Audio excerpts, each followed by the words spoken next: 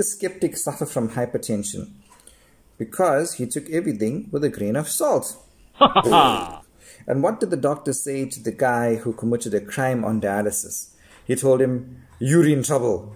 Hi everybody, it's Ryan here, and I greet you once more in the precious name of my Lord and Savior Jesus Christ. Welcome to our 44th Mnemonic in Internal Medicine. This time we're talking about issues that we see in chronic kidney disease, alright? But a quick scripture first, the book of Revelation, chapter 3, verse 20. Here Jesus says, "Behold, I stand at the door and knock. If anyone opens the door, I will come in and fellowship with him and him with me." You see everybody, the reason God created man was to have fellowship with man. And the promise in his word is, if you draw close to me, I will draw close to you. He says, "Seek me and you shall find me when you seek me with all your heart." And I pray that will be our desire, to get to know God on a more personal, more intimate level. All right. So today's topic is issues in chronic kidney disease. So we know that the differential for chronic kidney disease in terms of etiologies, most commonly it's diabetes, right? And this usually first, there's a spectrum of how diabetes presents in the kidney. We'll talk about this another time, but it ranges from asymptomatic proteinuria all the way to overt CKD, nephrotic syndrome, etc. Other common causes include hypertension-induced nephropathy, glomerulonephritis, polycystic kidney disease, multiple myeloma, nephrotoxins like non-steroidals. Don't forget renal vascular disease as well in the way of atherosclerosis or glomerulosclerosis with age, etc. Okay, and how do we define CKD? Chronic kidney disease is defined by more than 3 months of abnormal renal function, which suggests an irreversible component. And how do we classify it? Based on the KDIGO classification. And there's 5 stages, and the third stage divided into 3A and 3B, and this is based off the EGFR. Okay, so we're not going to get into detail with that. Risk factors for CKD and progression is older age, hypertension, proteinuria, a high protein diet, and dyslipidemia. Okay, so by now, these are basically signs and symptoms of chronic kidney disease. Okay, so you get volume overload because the kidney has a problem excreting free water, and there's also issues with metabolism of salts. Okay, we can acid-base disorders like we discussed yesterday in our video. CKD can manifest with either a normal anion gap metabolic acidosis or a wide anion gap metabolic acidosis. All right.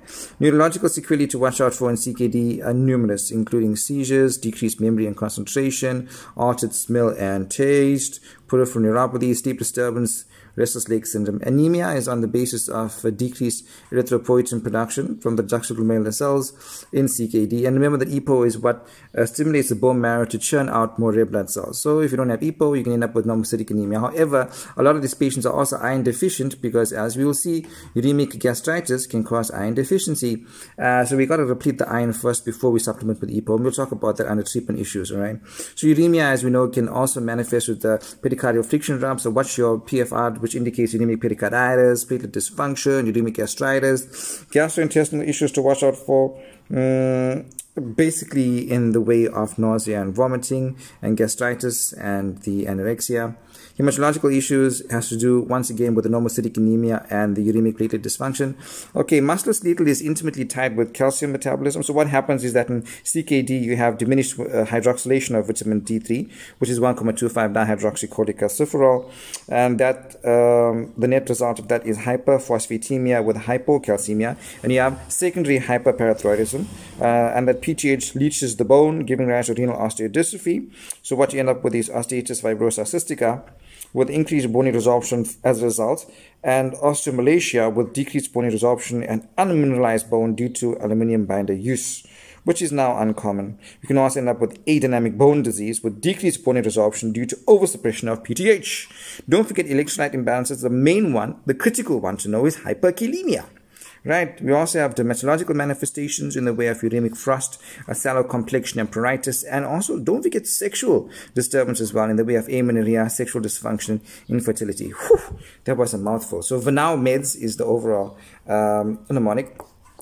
Okay, and remember on investigations, guys, you do your labs, you do your full blood count with the differential, urea and electrolytes, your glucose, your HbA1c, calcium, magnesium, phosphate, sometimes do a PTH, but usually the situation in CKD is secondary hyperparathyroidism, fasting lipid profile, urinalysis, 24-hour urine albumin collection or protein collection if you're thinking of nephrotic range proteinuria, which would indicate nephrotic syndrome, right? So you can do a 24-hour urine protein collection. Special test you might want to do is a myeloma workup if there's a suggestion of Crab-Have features, which we will talk about in our heme section, but but essentially you want to do a SPEP, which is the serum protein electrophoresis, and urine protein electrophoresis.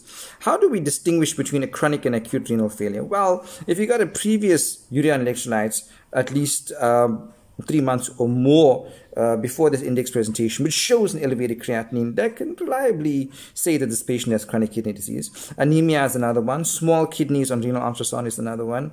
There are some exceptions, however, which we'll talk about, like diabetes and amyloid and HIV nephropathy, high VAN. And also, if the patient has renal osteodystrophy, this is indeed consistent with chronic kidney disease.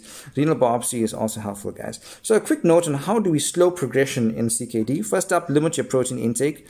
The advice is 0.8 to 1 gram per kg per day. ACE inhibition, very important to control your blood pressure and also to control your proteinuria. It's renoprotective. Lipid control is absolutely important. Avoid nephrotoxins. Stop smoking, please. And treat the diabetes and hypertension and treat within your target goals. All right. In terms of complications for your volume overload, you want to use low sodium diet and use diuretics. For your hyperkalemia, it comes under electrolyte problems. Right. If your potassium is above 5.5, you can use a low potassium diet. You can use hydrochlorothiazide, KXlate 30 grams daily to QID. Okay. And decrease ACE inhibitor use. All right. And obviously, if it's very severe and refractory, you might want to go through to dialysis. Metabolic acidosis, we can use Sodabic if we have very low pH or bicarb. Or essentially, we can use Show solution. For the anemia, if the HB is below 9.5 gram per deciliter, we can use erythropoietin. All right, which is usually a dose given 2 to 3 times per week, but we have to deplete our iron stores beforehand. So in general, we aim for a transferrin SAS above 30 and a ferritin above 500. Okay, before we supplement with EPO. Okay, then of course your calcium phosphate balance, we need to keep the calcium normal and phosphate below 1.5 millimole per liter, and the PTH within 2 to 3 times the upper limit of normal.